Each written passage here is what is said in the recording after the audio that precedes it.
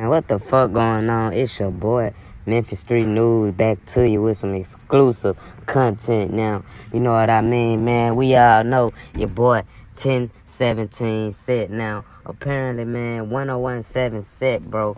He threw a block party or whatever, man, which, you know what I mean, blew up around social media. You know, everybody was sending it to their friends and their homies about, you know, coming out, having a good time and listen to some Sett, you know what I mean, bro?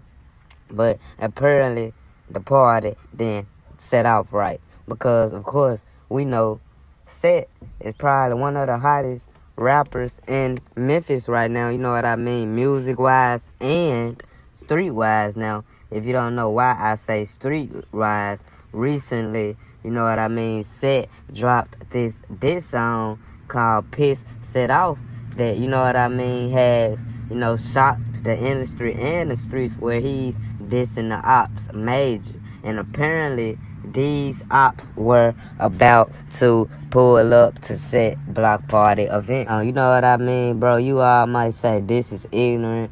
You know, those guys don't have to do that. They're disrupting somebody's, you know what I mean, fun time or whatever, man. But we gotta look at the bigger picture, bro. Sett is a gang member, bro. And he disses other dead gang members or whatever, man. And he has a lot of business going on in the streets. So we gotta expect things like this to happen in San State. We gotta expect things like this to happen at things such as his shows, such as his meet and greets. You know what I mean, bro? Because, you know, that's just the lifestyle that he lives and what comes with it. And if Sett wants to change that, you know what I mean, mindset or mentality, he has to move much different than he's been moving or whatever, bro. You know what I mean, bro? Hopefully, Sett, you know, looks at the bigger picture that the streets and music don't mix together like most rappers say, and that, you know, a lot of this could affect his money, his shows, and things like that with the gang violence. You know what I mean? We've seen this in the past. We see street artists always get blackballed.